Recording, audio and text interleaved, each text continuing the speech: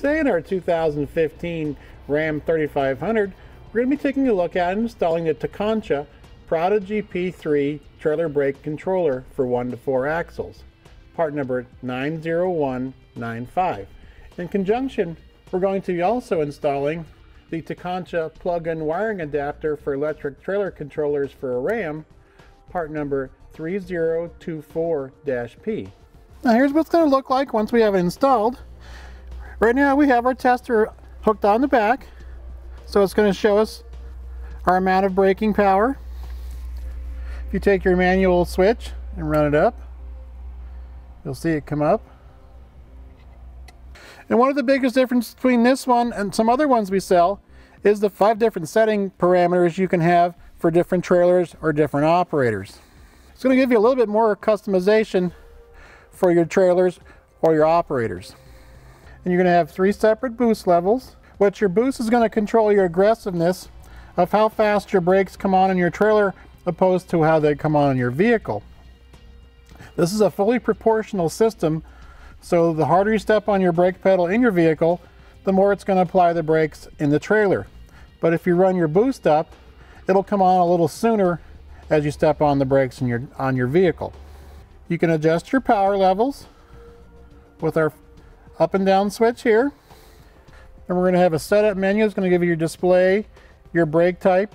So this will work with electric brakes, or if you have electric over hydraulic, it'll work with them as well. It's for up to 4 axles or 8 sets of brakes. What's nice about this system is it actually is portable, so if you want to take it from one vehicle to another, you're just going to unsnap it, slip it down, and we'll unplug it. And you can put it in another vehicle and just tuck this to the side. Comes with a nice storage case. You can just slip it inside when you're not using it, and you can stow it away. And when you're ready to use it, you're just going to take it out of your case, plug in your harness, and you'll slip it back into position, and we're ready to go.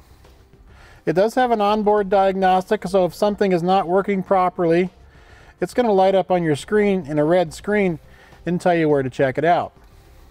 Now, many of our customers have said this provides a nice, smooth, even braking system for their trailer as they're towing with it. Now let's go ahead and show you how to install it. Now to begin with, we're going to go ahead and drop down this panel. For your installation purposes, it probably won't be necessary, but we're going to pull it down so we can show you exactly where your harness is going to be located. There's 2 Phillips screws.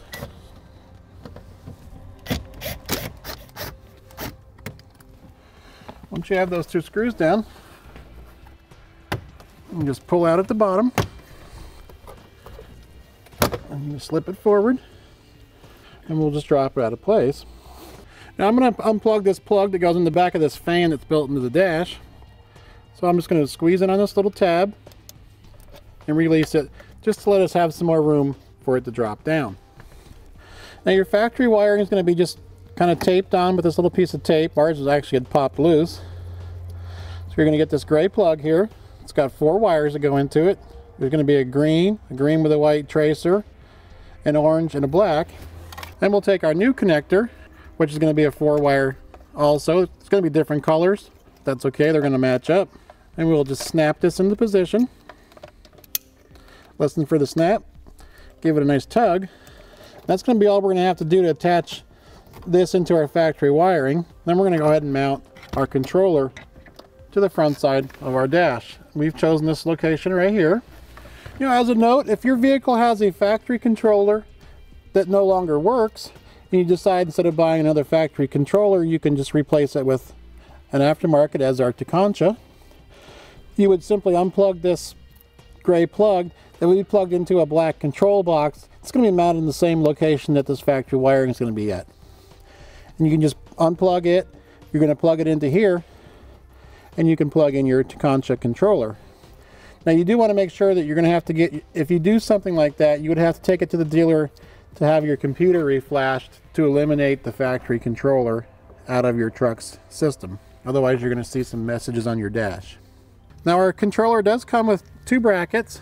There's this plastic bracket It's going to make it more of a quick release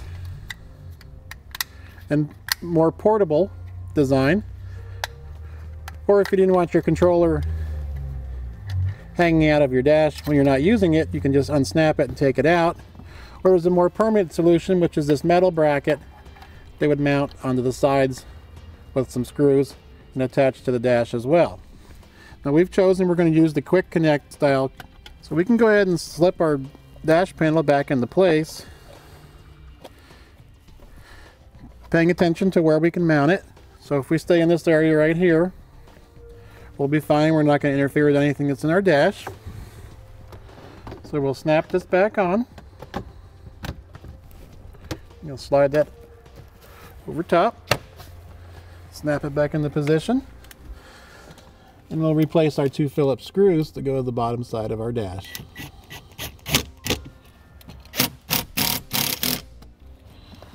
And we're going to mount our small metal bracket to our dash with the supplied self-tapping screws.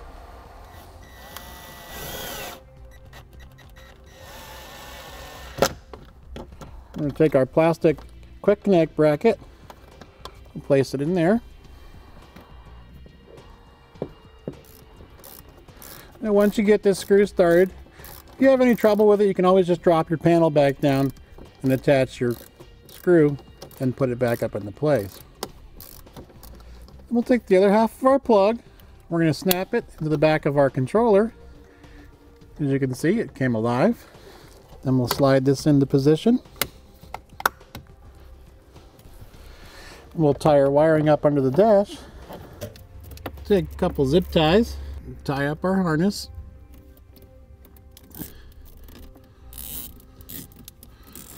Trim this part off.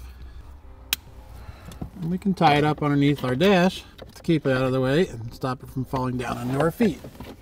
We're just going to wrap it around some factory wiring up there. As you can see, as we step on our brake, it's going to be proportional on the trailer as well. And that's going to do it for our look at and install of the Tekonsha Prodigy P3 Trailer Brake Controller for 1 to 4 axles, part number 90195 on our 2015 Ram 3500